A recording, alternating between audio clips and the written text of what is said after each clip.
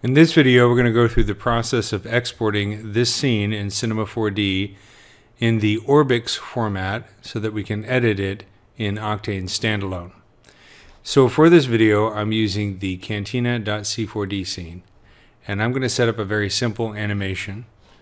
So let's make sure. I'm going to select my bar cam here, and let's add a C4D Octane camera tag. So it's got some Octane settings associated with it. Let's go to cameras and make sure that use camera is set to bar cam. So that's our camera. And I'm going to select it and go to coordinates. And with the timeline set to frame 0, I'm going to set keyframes on position X, Y, and Z. Let's go to the end, which is 72, and just do a simple push in. And a little bit of a shift. And add another keyframe so we can see now we have a simple animation that goes from here to here. Now let's go to Octane Settings, and what I want to do is I want to make sure that Octane for Cinema 4D understands where the location of the latest build of Octane Standalone is on my machine.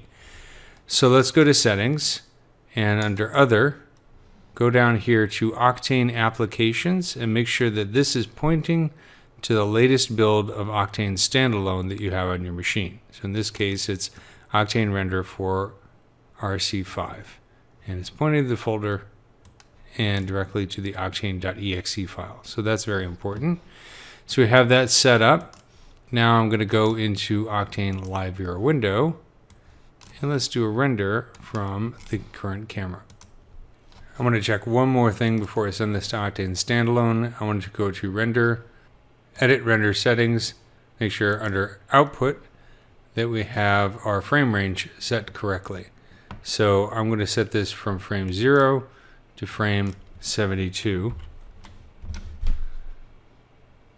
So there we go. And now that we have that set, I'm going to go into the File menu for the live viewer and choose Export Animated Package ORBX. Now if you were just doing a single frame without any animation in the scene, then you want to choose Package ORBX. If you have any animation in the scene, you want to make sure you set this to Animated Package. You don't have to worry about OCS. That is an older format. ORBX is the current format that we're using with Octane Standalone. So I'm going to choose Animated Package. And it's going to ask me to select a location. So I'll select my location, choose Save. And then it's going to go through the process of playing through the scene. You can see here in the corner, it's playing through the scene.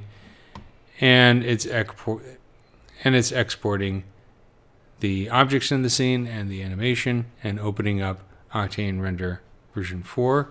Now you can see down here it's loading all the parts of the scene. And now in order to see the render, I'm going to go here down to the node graph editor and select Render Target. And then it'll go through the process of setting up the scene for rendering. You can see now it's rendering up here.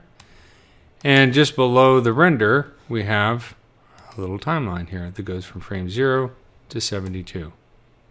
As I scrub through it, you can see the camera is updating.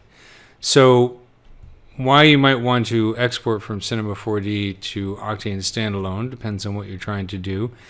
In some cases, the most recent version of Octane Standalone is actually ahead of the plugin version for Cinema 4D. So for example, I'm using OctaneRender for RC5 in this scene, and it has some features such as the AI denoiser and the universal material and some other options that have not appeared in the plugin yet. So that's one reason why you might want to export to Octane Standalone. Another reason is you might want to export as the ORBX format so that you can upload it and render it on the online OctaneRender cloud. But that's the basic process for exporting a scene from Cinema 4D to Octane Standalone. The last thing I wanted to point out is you can choose Edit in Standalone. What this does is this saves the file as a temporary ORBX file and then opens up Octane Standalone for you to edit in. But you could also export as an ORBX file, whichever you prefer.